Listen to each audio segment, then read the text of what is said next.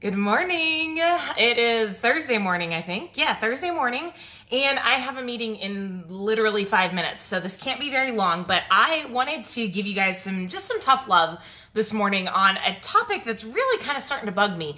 I speak with a lot of business owners every single week between our sales appointments, between just, conversations, social media. And I cannot tell you how many people I've spoken with who have given me this BS about, I'm going to wait and see how the chips fall. I want to see how things pan out at the end of the pandemic, and then I'm going to make decisions. And here's what I have for you guys right now on this whole topic, okay? If you're waiting to see how things are going to pan out at the end of the pandemic before you make decisions in your business, you will be irrelevant by the end of the pandemic.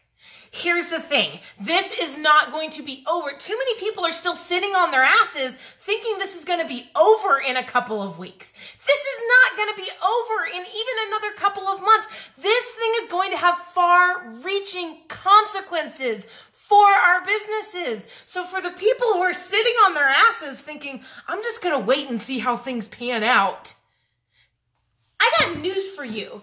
This pandemic is going to create millionaires and billionaires.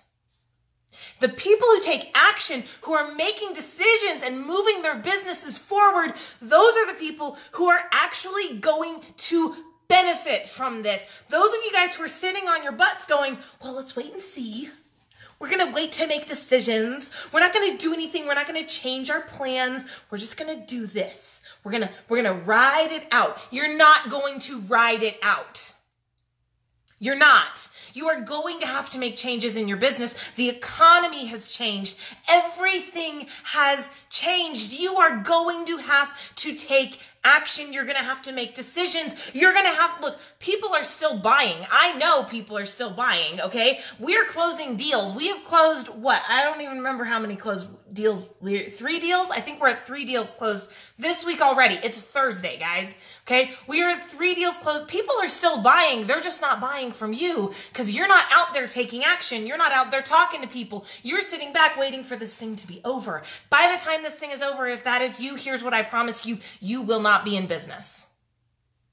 You have got to start making decisions. You have got to start moving yourself forward. You've got to stop waiting around for this thing to be over. It's not going to be over. The people who are sitting on their butts are going to be out of business. The question is that you? I did say it was going to be some tough love, right? Look, I only bring this up because I am watching people destroy their businesses right now. I am watching people refuse to make decisions. I am watching people refuse to take action. They are sitting on their butts, hoping that hiring someone will make the phone ring, hoping that some kind of switch is going to get flipped, and all of a sudden life's going to be gravy, and that's not how it works. There is no silver bullet. There's no silver bullet for sales. There's no silver bullet for marketing. It's about consistency. It's about repetition. It's about continual evolvement, putting the effort forth, putting the action out there. And if you can't do that, you are going to find your business shut down. You are going to have to go take a job. And that is heartbreaking, you guys. The number of people who are setting themselves up for failure right now, by waiting to make decisions, by waiting to move on the business, the people who are operating from a place of fear are going to have a business based in fear. And I tell you this, businesses based in fear don't last.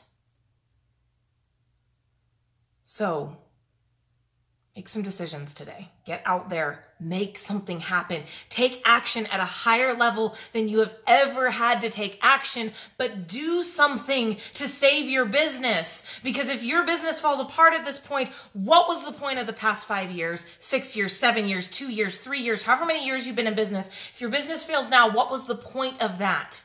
I can tell you this, being on the other side, having a successful business, being at the point where I'm not having, there's always a concern. I'm being aware of what's going on, but I'm not having to go in full out panic mode And it's amazing.